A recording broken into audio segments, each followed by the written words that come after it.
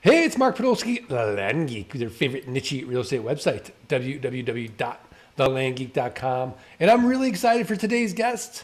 He's going to help us sell faster. I love that with marketing. But before we talk to our guests, I would be remiss if I didn't properly introduce my co-host. You know him, you love him, the brain, the professor, your flight school Sherpa, Scott Todd from scotttodd.net, landmodo.com. Learn anything about anything, investorninjas.com. Scott Todd, how are you? Mark, I'm great. How are you? I'm great. I'm excited to learn about how to market my properties better. Are I you? mean, you should with like the way you're getting womped on. I'm just saying. What do you mean womped on? Who's womping on me? I think I'm womping on you. How many sales I've had this year versus you? Oh, we're playing that game now. I don't know. I don't know. I'm just going I with it. mean, I don't Roll know. with it, man. We're doing pretty well. Yeah. I mean, it's been a good year, but we have to create some tension here. So it can't just be a love fest. That's So true. That's there you true. go. Rewind I, the tape, and I'm doing better than you. There you go. Fine, whatever. You might be up one. Anyways, Gene Volpe is our guest. He is the lead digital architect at GVI Media. Gene Volpe is the founder of GVI Media, formerly your real estate concierge, speaker, and national marketing expert. He has 10 plus years of experience in the marketing arena. He is also well versed in the real estate field, including buying, selling, renting, marketing, and consulting on over 200 real estate transactions. Before becoming a marketing architect, he served as a decorated technology manager for a small Fortune 15 company. All right, Gene, welcome to the show. So glad to have you here. So, Gene, let's just rewind the tape. What do you love about marketing? Like, what got you into this thing? Well, actually, what got me in was leaving that small Fortune 15. But before I get into that, I got to say, are you guys brothers? Because you fight like me and my brother. That was pretty good. No. Maybe, in a different life. In a different life. Well, listen, the opening was great, and I enjoyed that thoroughly. It's made me feel like Thanksgiving dinner. Um, how did I get into it? I stumbled into it, if I'm being honest with you. I worked for an IT company called, I won't say the name, but it rhymes with Horizon, starts with a V, right? Sure. No, I can say the name. It's Verizon. So I worked with them, and we did local and wide area networking. While I was there, I had an opportunity to go through a course on how to invest in real estate. We're talking 06, 07. And I took that in an 09. I retired from Verizon to do that full time. Fast forward, as we were doing closings and deals, myself and my partner started to realize that there was much more money to be made at the table than just occupying the one investor seat. The real estate agents make commission. There's a mortgage company there, title, et cetera, et cetera, et cetera. And we started to dabble in different areas. And sort of one I dabbled into by accident was my social media at that point, specifically Twitter, was pretty solid. And I had a good following, and I would post regularly on Twitter. And a couple guys from Virginia saw my feed and said, "You look like the kind of guy we'd like to partner with. Can we do this thing with you?" So these two guys chased me around for a little while and finally got me onto a video call. And I saw what they were doing. They built the first, from what I can tell, the first real estate video platform for real estate agents. And then, not to bore you any longer, I signed on. And what happened was, while I was doing all that real estate video for real estate agents in 2009, we still have a hard time getting them to do it in 2020. So you can imagine what it was like back then. But while that was happening, marketing started to morph from physical to digital. That was the inception of Facebook ads right around that time, Google pay-per-click. And so with my background at Verizon and in the IT world, it just married up with I don't know if you guys know this, but real estate agents tend to be challenged technically. So, You know what? I have a good buddy who is a real estate agent, and every day it seems like he's asking me for some tech advice. Yes. And that's standard across the industry. It's not a knock. I mean, you wouldn't want me to sell your house. I'm in the marketing field. So it's definitely not a knock, but I started to realize there was a niche there for me to jump into. And that was, as the times were changing and things were going more to the computer and the PC and the Mac than they had been in the past, I knew that there were some real estate agents out there that needed help. And then, you know, that morphed into, in 2016, we took our real estate marketing services and rolled them out to the entire world. So now it doesn't matter who it is. We'll do restaurants, lawyers, all that good stuff. Fantastic. Fantastic. So Gene, as far as, you know, marketing for real estate, what is something like you see in the marketplace that people are making a common mistake with? That's a really simple one, I think. I think there could be two of them. I'll lead with the easiest one, and that is consistency. The algorithms to each of these sites, when we talk social media, we're talking the big dogs, right? Facebook, Google My Business, Instagram, wherever you're at, where there's 2 billion users, those platforms reward for you being on their site more often than not. And, you know, there's a lot of history in the marketing space. And part of that history is that, you know, 5 years ago, I would get real estate agents that would say to me, you know, I think I'm posting too much. Everybody sees all my deals, and it's overwhelming for most of my followers. And I feel like 5 or 7 years ago, there was an argument for that. Now it's the opposite. There's so much noise, so much white noise, that in order for you to be out there and recognized on a regular basis, you have to be extremely consistent. On the flip side, the platforms will reward you for using their platforms more often, not less often. So the more you're there and posting and viewing, the more they're going to show your content organically to people that maybe you don't know and that could generate business for you. Interesting. Scott Todd, what are your thoughts? I mean, a couple of things. One is consistency, right? So how many times do we see people that aren't consistent in their marketing? They don't show up for their deal of the week. They don't show up to the platforms. They think that they're overdoing it. In reality, they're not doing it enough. And I always make the argument that if you think about like email, for example, sign up for an email list. Okay. I mean, pick the company. The good ones will email you daily. The great ones will email you 3 times a day, to the point that it's annoying. They either want you to buy something or unsubscribe. And yet, when you're starting off new, what's the intention or what's the thought process? Oh, I'm going to lose somebody from my list, so I'm going to email them once a month. Well, once a month, they don't even know who you are, right? Like, you got to be consistent in pick the day of the week, pick every day, do something, but show up every day so that they know your name. They open your stuff. When they open your stuff, guess what? It sends a signal to Yahoo or Gmail or whoever, hey, I'm interested in this. And then the algorithms don't sweep it over to the junk folder. There you go. There you go. So Gene, if you're talking to a client and they said, hey, I just bought this 20-acre ranch in Texas. I want to start selling it. And, you know, I hear these crazy land geek guys talk about marketing on Facebook and Craigslist and the land sites like landmodo.com, maybe Zillow.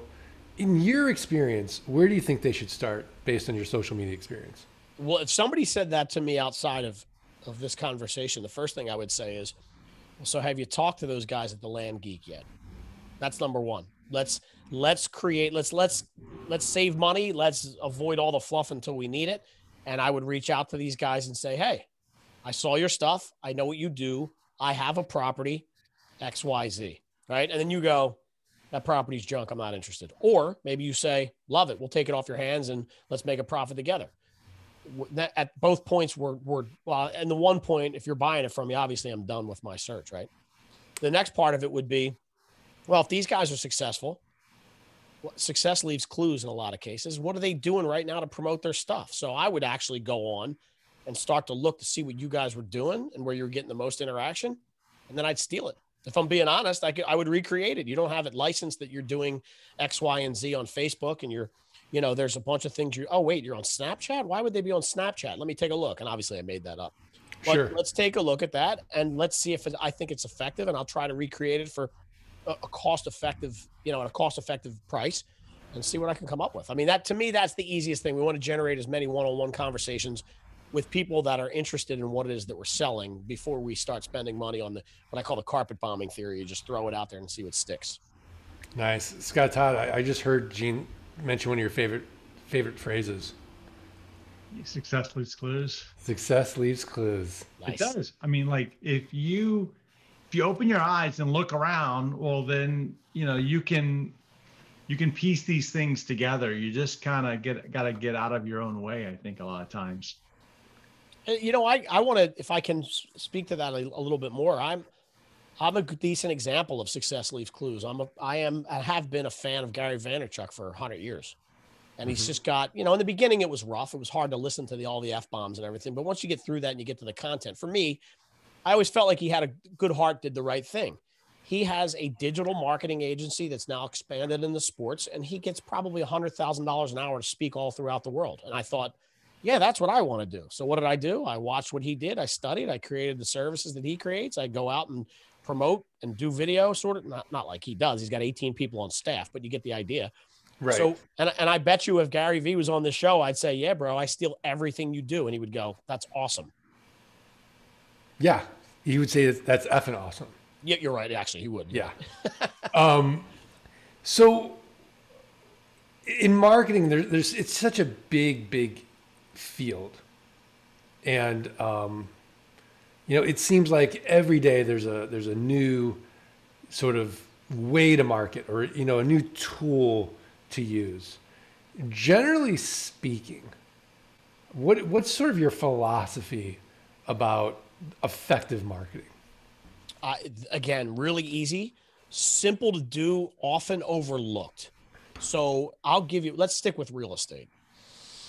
Before I hit that, let me tell you what the theory is. Work backwards. Okay. And I'll explain that. But let's talk about the real estate perspective. I'll say something to a real estate agent and they'll say to me, I hate these real estate agents that put up 4.5-minute videos of their properties. Why? I don't want to watch that. Why would they ever do that? And I go, well, first of all, you have to remember that you're not their audience. In a lot of cases, you're their competition. So who are they shooting for right now? They're shooting for $1 million buyer that's on the move and on the look for a property in a lot of cases.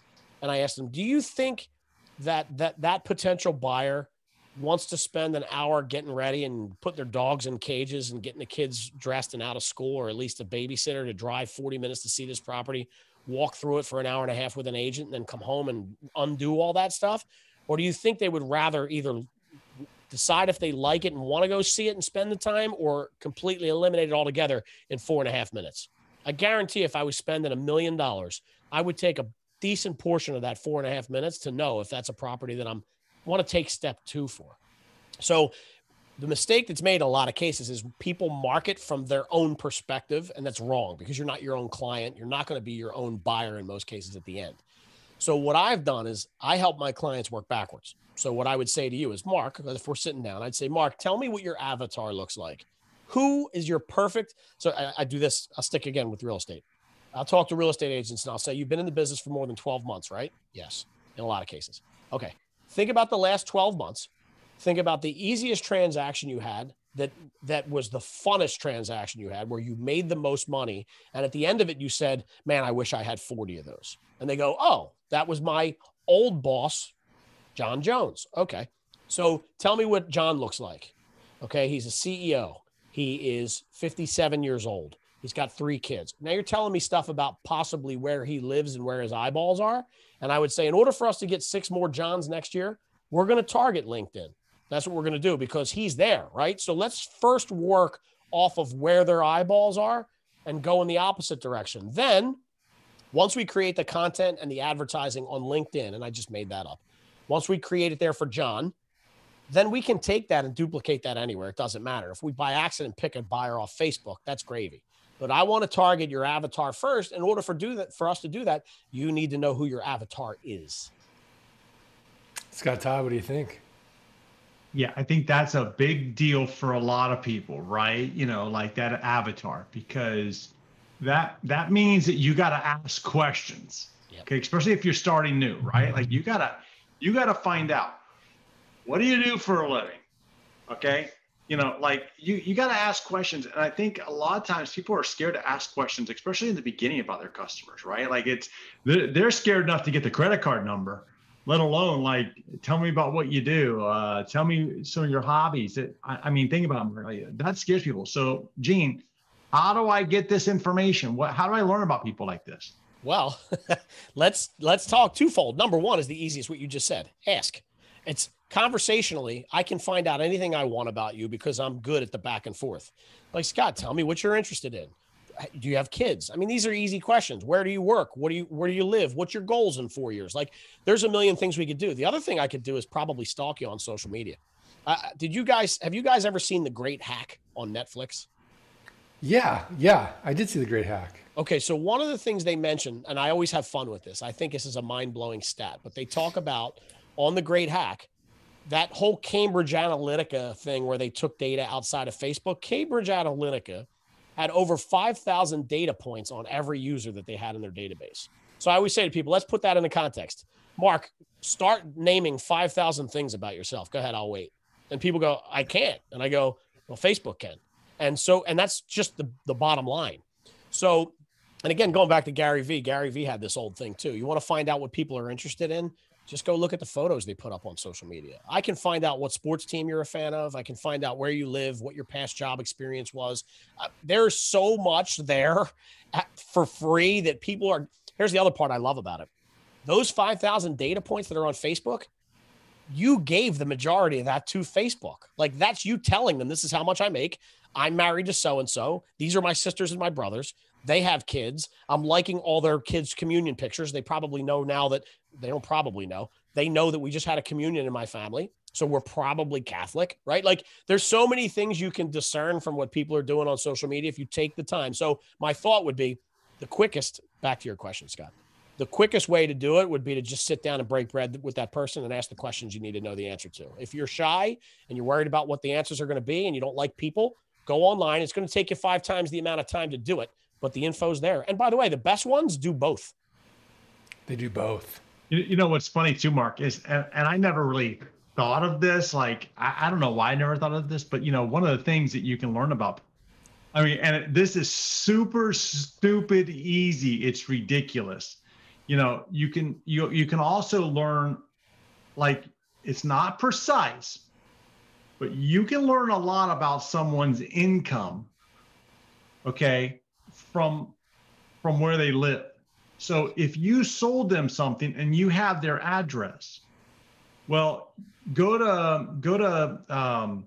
Zillow, for example, punch in the address, get the Zestimate, the Zillow estimate, right? Let's say that the house is worth, $300,000, and then look back at what they paid for the property. Like, look at what they paid for it. We know that on average, most people, okay, the rule of thumb is about 3 to 4 times your earnings. Okay. So look at what the household value either is today or was when they bought the property. That gives you a snapshot in time, and it's not dead on because it's noise in there, but it's a pretty good estimate if you have zero data. And I think, Gene, that's what you're saying too, is you don't have to have everything, and it doesn't have to be precise. Facebook isn't precise. They make assumptions about what they know about you. And you can start to do the same thing about your customers, is start to make assumptions until you have new, better data to replace it. I think you nailed it. If you're looking for me to profile Scott Todd in the next 8 minutes, it's going to be hard for me to do it. But if I go and put the effort into sending an email to him and setting up a coffee chat and going out for dinner and meeting his family, I mean, this is a process, right? The sales process from beginning of life to the end, sometimes, especially in real estate, can be a 7-year cycle. So this is one of these things where if you're expecting, okay, Scott, here I am, we just met each other, tell me what you need, and by the way, let me sell you the service, probably not going to happen. This is one of those things where you got to fill your pipeline with as many people as you possibly can that could potentially use you down the road, and then learn as much about them as you possibly can and zone in on those things that are most important and make sure you're paying attention to them. No, absolutely. So Gene, what's some of the worst advice you see or hear given in marketing circles?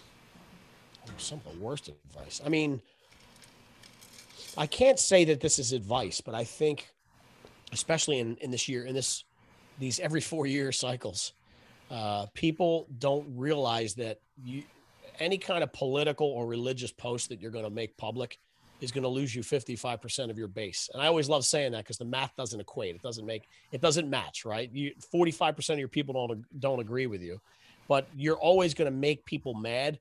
And I have seen clients, my job as the marketing guy for some of these companies is to say, listen, Mark, that's a great idea, but let me tell you what the data says. If you post something about Pope John Paul, whether positive or negative, you're going to lose, let's just say 50% of your people.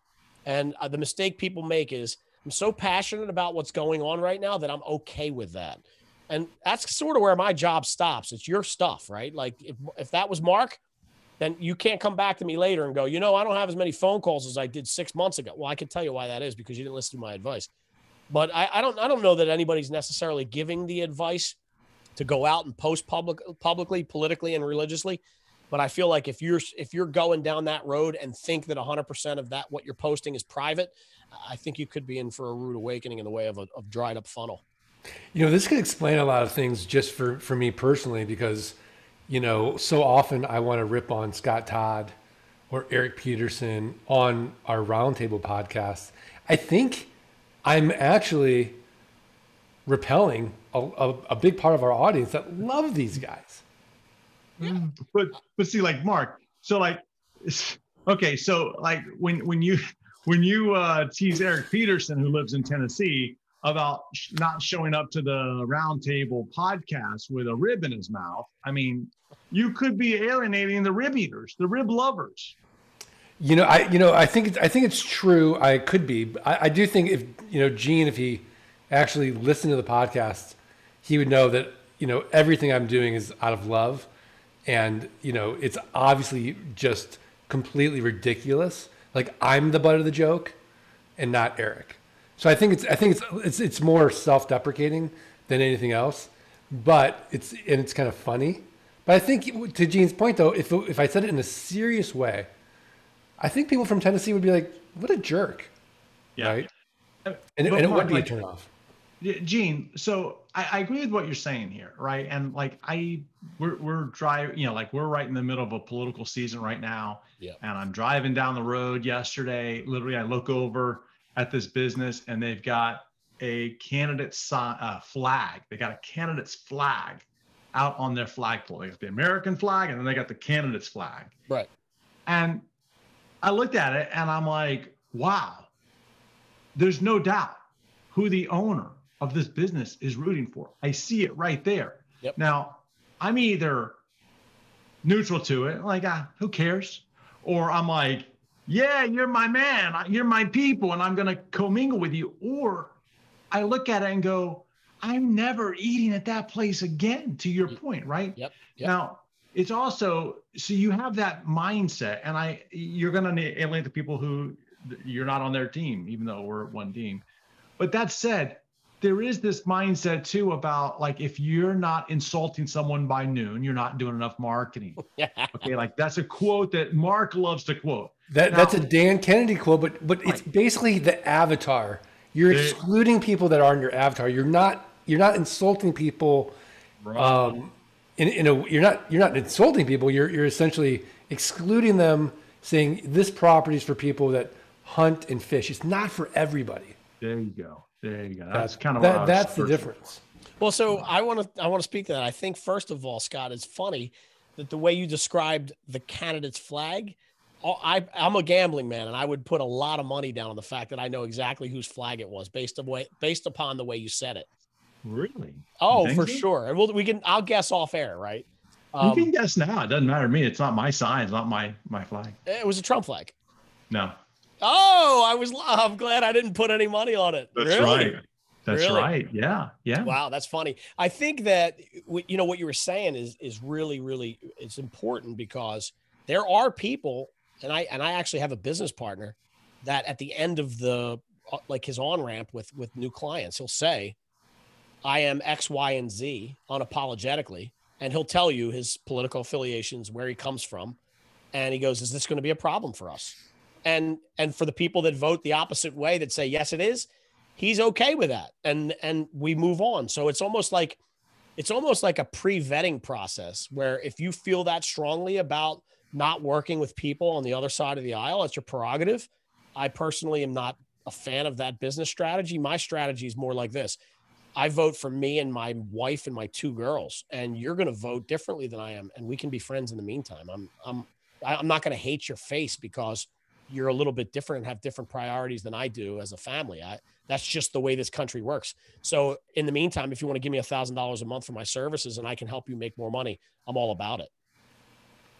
Yeah, I agree. I mean, it's that seems a little extreme, there's people out there doing it though.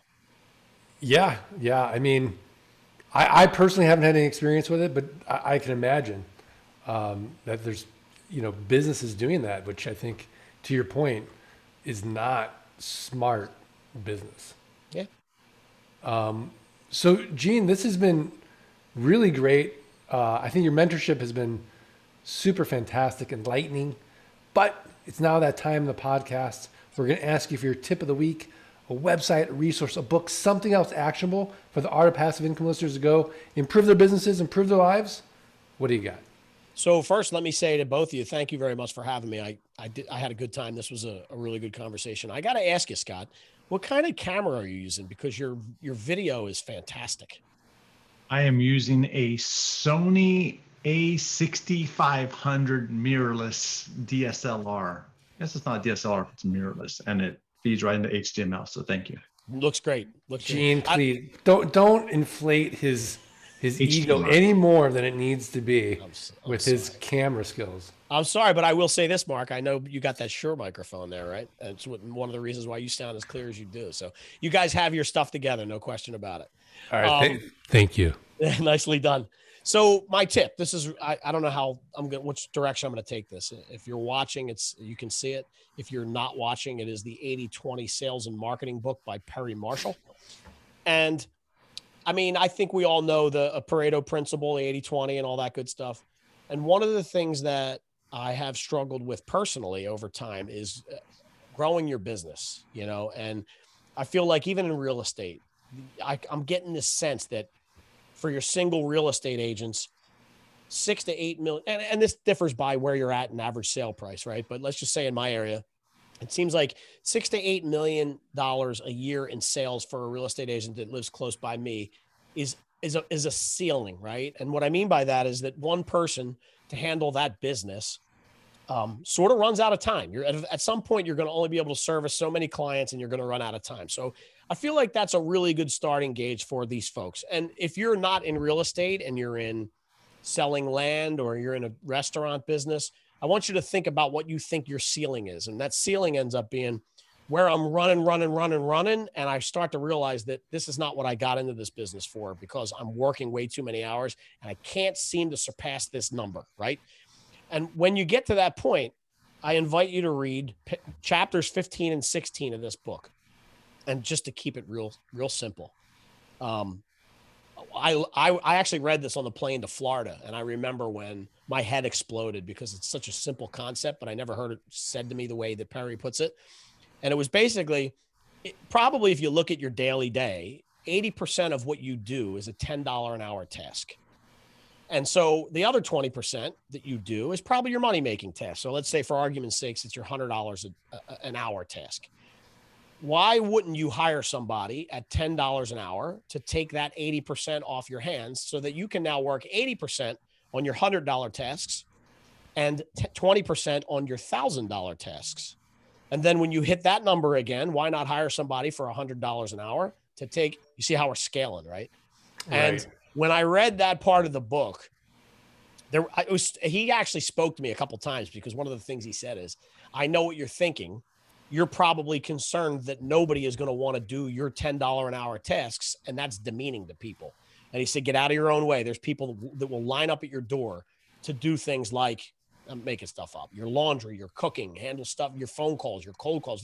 There's people that would die to do, and maybe it's 15, maybe it's $20 an hour, right? There's people that will die and run through brick walls to do your $10 an hour task so you can get to the hundreds. And then believe me, you're not going to have a hard time if you're advertising, you're paying $100 an hour for something for you to get to your $1,000 an hour. So chapters 15 and 16 of that book, if you don't want to read the whole thing, those were two eye-opening chapters for me as far as getting past that glass ceiling of income for my business. No, I love it. I love it. And it's so true. I'm actually writing my second book just about how to scale your land business. And that's one of the big things that we're talking about in that book.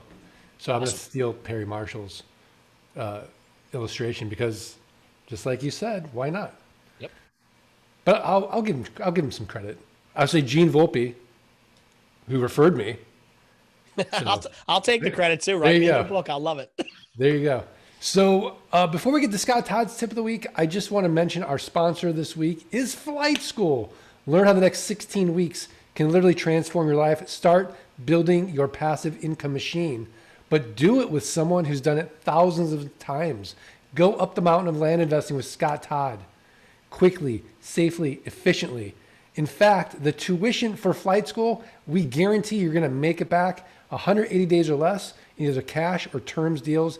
Just show us your work. There is no risk. There's no risk. Learn more. Go to landgeek.com/training. thelandgeek.com/training. Get on a call. Learn more. Scott Todd, what's your tip of the week?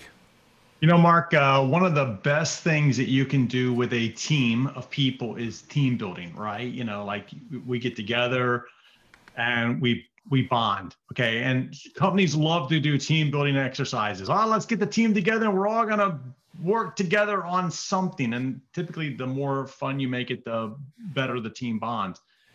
We work in a remote environment. I mean, I have people all over the globe working on my team and we really don't bond, right? Like we know people, but there's no bonding. What if we could do team bonding through Zoom? And that's my tip of the week. Check out the link that I'm going to give you right now. I know we'll put it in the show notes. The website is actually arc.dev/w/remote game. And if you go there for free, you can download a remote game called The Hike.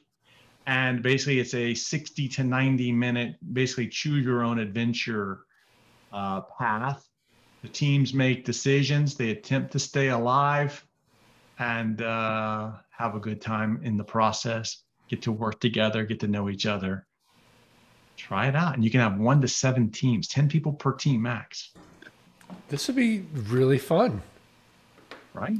Yeah. Let's do some land geek bonding. Maybe we should do this at boot camp. Maybe we should cancel this tip that we can do it at boot camp. We could, you know what? We could do this at boot camp, right? But because 1 to 7 teams, 10 players per team, that's 70 people. That's right. Little bonus activity. I love it. What do you think, Gene Volpe? I'm all about the team building. Let's do it. As long as there's like a good beer there and some food, I'm in. Virtual beer, virtual food. Why not? I guess I got to provide that for myself. Yeah, never mind. Yeah, but still.